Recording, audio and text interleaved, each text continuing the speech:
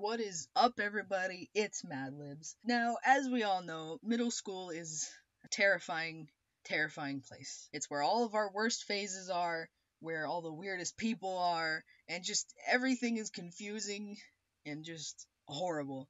I've mentioned before that my middle school years were a fucking shit show, because they were. I was going through my really angsty phase where I was mad at everything, and I was not like the other girls, and I hang out with the guys because I'm too cool, and I'm a tomboy, and I'm real tough. That was who I was back then. But this video is not about me, luckily. This video is about all the weirdos that I met in middle school. I've met a lot of weird people in middle school, and some of them, like, the reasons that they're weird or the stories behind them are too short for their own standalone videos. So I thought I would just compile all of them into one video talking about all these weird people that I knew. Well, let's get started.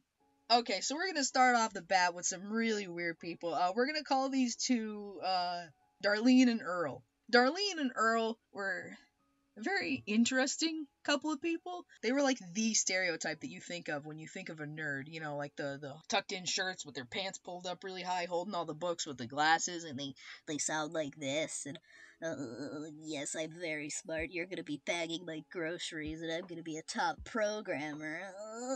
They were those people. But that's not why they were really weird. The reason they were really weird was because they like to pretend that they were the zombies from Plants vs. Zombies.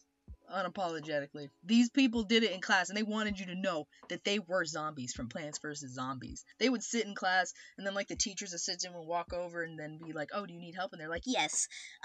You see, we zombies don't understand your human biology. Perhaps you could explain these things? And they do it really loud. Or, like, when the teacher would call on them and be like, hey, you guys, hey, Darlene. Who's Darlene? My name is Zombifor from Zombieland. Please refer to me by my real name. And they wouldn't, and then just go on to the next person, which would be Earl, and they'd be like, hey, Earl, do you have, can you answer this? Well, I, as a zombie, do actually know the answer to this, question.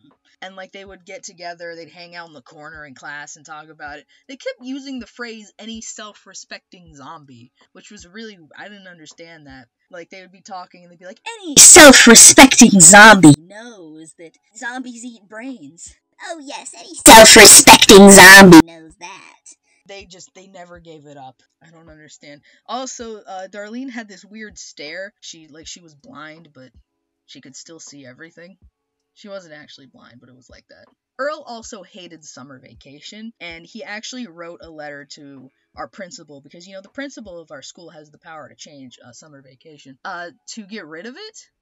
And he was just like, yes, I hate summer vacation. I love being in school. So, you know, of course, I asked him why, and it's actually kind of sad. He hated summer vacation because he was so bored, and there was nothing to do during summer vacation. I was like, well, why don't you, like, I don't know, hang out with your friends or something. Poor guy didn't have friends. Didn't have anybody that wanted to hang out with him over summer vacation, and apparently he was so bored and he had absolutely nothing to do over summer vacation that he told everybody that he would be very happy to be in school all year round. And he said that he didn't even like the weekends because of that.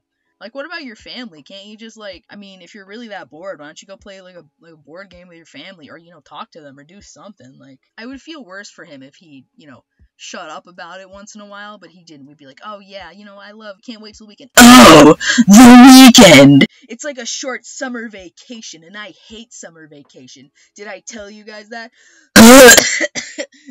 Fuck. Oh, God, I'm sick. That was not good for my throat. Shit. Okay, and that was, that's really all I got about them. That's Darlene and Earl for you. Alright, so this next guy we're gonna call Buddy, even though he was not very buddy-like. I feel like if he could grow facial hair, he would be a neckbeard guy. He was really tall, really chubby, round glasses, didn't know how to interact with people like a normal fucking human being. And he was just like, you know, he wouldn't be on this list if he didn't stalk me and my friend. Yeah, he stalked the both of us. We looked around and we'd see him around the corner staring at us. He never, like, it never went out of school, thank God, but he would just stare at us during lunch, and I think he tried to hit on me once. I don't know, the way he did it was weird. I happened to be standing in line next to him. He was like, you know, I play a lot of volleyball.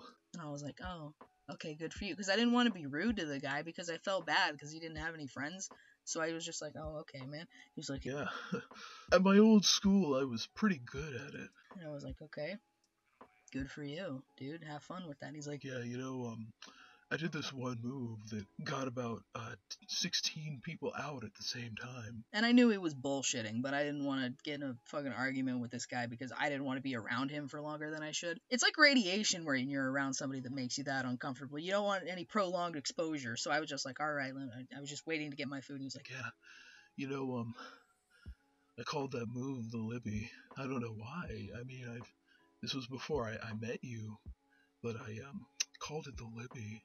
and I was just like, oh, okay. And then I grabbed my food and I ran. I fucking ran. I fucking pedal the metal that shit. And then I went back to my friend, who was also a very strange person. Yeah, that's right. You guys like that segue? Now, this lady, we're just gonna call her Terrence. Let's call her Terrence. Now, Terrence, she was a fucking liar. She was one of those people that makes up stuff about her life to make herself seem more interesting, because in reality, she's got no personality. Now, what does somebody usually lie about when they do this? I want you guys to think. They probably say that their parents work for a really cool game company, and they get all the cool stuff, like the 4DS and the Sega console that isn't out yet. I don't know anything about Sega consoles, I'm sorry, guys. Or maybe they say that they come from a crazy exotic land, or they're really rich, or something like that. You know what this girl did? She told me that she was a secret spy. Yeah, that's right. This girl, this middle school girl that has like the most boring life that I've ever seen, she is James Bond, and she has a talking squirrel. I'm not making that up. She tried to convince me that she had a talking squirrel. She would call me, and then she would like put the squirrel on the phone, and it was clearly just her making a really high-pitched voice. She showed me pictures that still had the stock image filter on them of her squirrel, and then later on, because they were two brown squirrels, and then she told me that her squirrel was black, and I was like, no, the picture you showed me was brown. No, those were hamsters in the picture. Those are very clearly squirrels.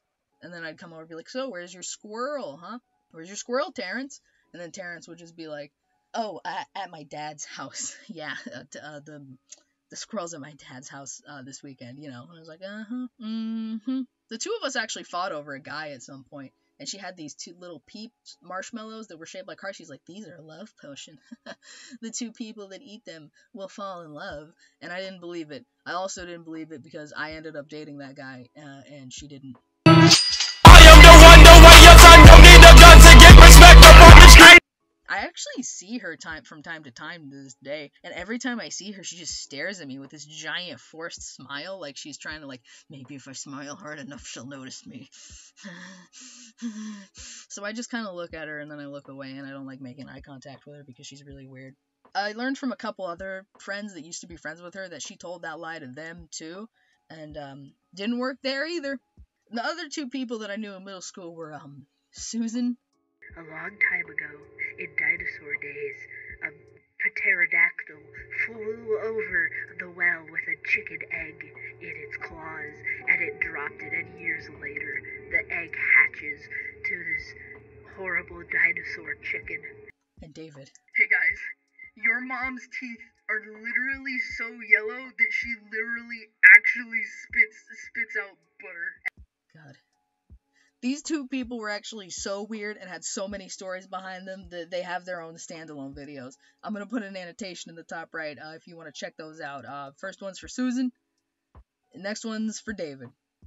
Go check them out if you want. On to the next. Now, this next guy, we're going to call this next dude, we're going to call him Dude because I'm getting tired of making up names for these people because I want to protect their identity. Now, Dude he wasn't funny weird, he was scary weird. I mean, I'm sure he was a nice guy and all, but like, he just had this dead stare, like there was no life in his eyes. He just looked at everything with like this weird, not hatred, but like just he looked like a serial killer with the way he stared at things. It was weird. I actually talked to him for a little bit, and I found out that He can hurt himself without hurting himself. He showed me this thing where he stabbed himself with a ruler, or he almost did. Well, he reeled all the way back in our science class, because our science teacher, he was just droning on and on. He didn't notice nothing. He was just like, oh, the mitochondria is the powerhouse of the cell. And he just like, bam, right into his arm. Like, he didn't bleed, he didn't break skin. He was doing some like magician shit where like it's an illusion. Like, he didn't actually stab himself, but it looked like it hurt, and he just kept pressing and pressing, and you could see it like going in, like you could see it making divots in his skin, and he just did not care, and he was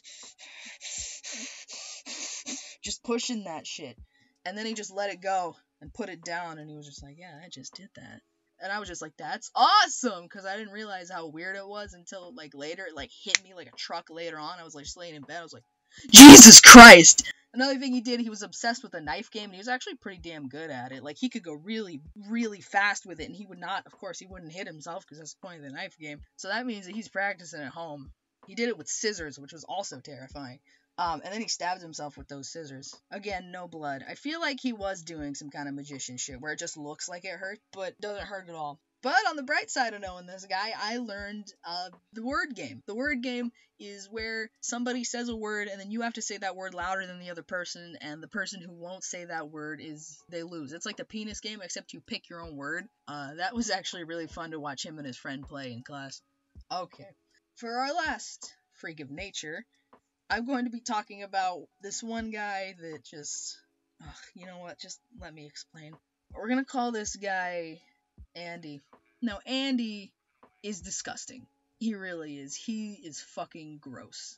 Andy, he's like the lives in the basement kind of nerd. Like, not the kind of nerd that you can see going far in life. The kind of nerd that thinks he's gonna go far in life, but all he's gonna be doing is watching hentai in his mom's basement. He was like, the way he was really tall, really skinny, really long, gross hair, looked like he never washed it. He always wore the same outfit, like, every day. It was always sweatpants, this weird striped shirt, and his green jacket. He always wore that every day. I don't know if he changed like once a month. It was nasty. He would get really upset if you made a mistake when you talked about some of his nerd shit. I think one time I said I liked one of the Star Wars prequels because... honestly, I've never been a huge fan of Star Wars, so I was just like, oh yeah, I mean, I think it was kind of good. And he, like, leaned over the lunch table and started screaming at me, like, so close to my face. I had to keep wiping my face because he kept spitting, and he just smelled like stale Cheetos and Mountain Dew. It was fucking nasty. Ugh, gross. I don't think he just cleaned himself in general, like, ever. I didn't like getting into arguments with him because he would just scream, be like, what? How could you like that? How could you like that? It's so bad. God, you have nothing. And he had these really weird nerd insults. He would always tell people, go shove your head in a vat of acid, whenever somebody crossed him and he didn't like it. But then again, what do I expect from a man who says that he's going to rewrite the entire Sword Art Online anime because he wasn't satisfied with it? Yeah, he told me that too. I saw him at the same party of a mutual friend that I saw good old David at, because we all hung out in the same crew back in middle school. And we were talking about it because one of our friends did like Sword Art Online. He's like, that's horrible! And they got into like an argument over it. I mean, he got into the argument. My other friend, he was just like, kind of like, you know how you defend a show that you like, but this guy was actually mad. Like, he was actually mad about it. He was like, no, it's so bad, how can you like that trash? And he was like, one of my friends liked it, and I told him that I'm gonna rewrite the entire anime, and I'm on episode 3 right now. And I was like, I didn't hold back. I didn't try to be nice or nothing. I was like, that's really sad, dude. And he just kind of laughed. He was like, I mean, I have a lot of time on my hands. I'm like, clearly you have a lot of time on your hands. Is that really?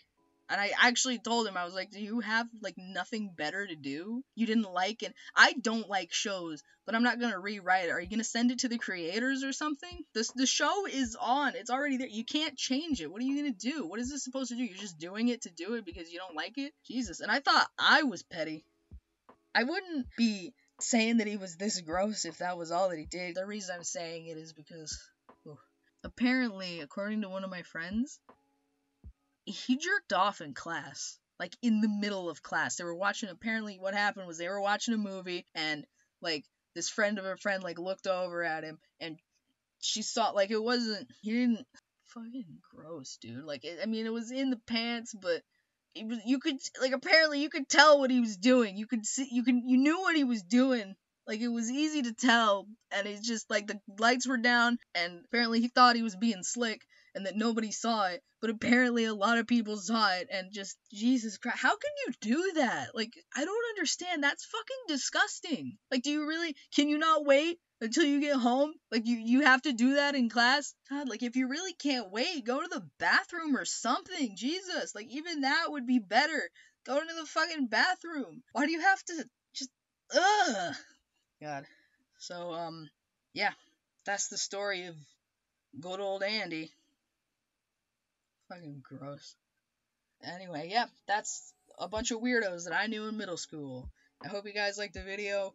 Don't forget to like, comment, and definitely don't forget to subscribe and join the madness. Sorry if my voice is off in this video. I've been getting kind of sick lately. But, you know, what are you gonna do? I really wanted to make this.